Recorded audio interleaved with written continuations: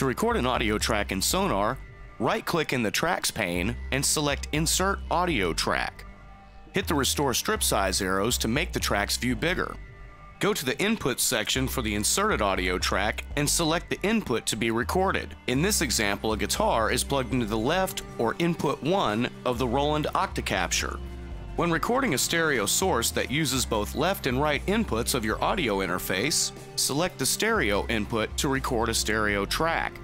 With a mono source, such as a guitar, then a single input mono track is the best selection. Hit the Record Arm button to arm your track to record.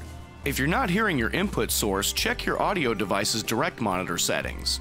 To start recording, hit the Record button in the Transport section of the control bar or the letter R on the keyboard.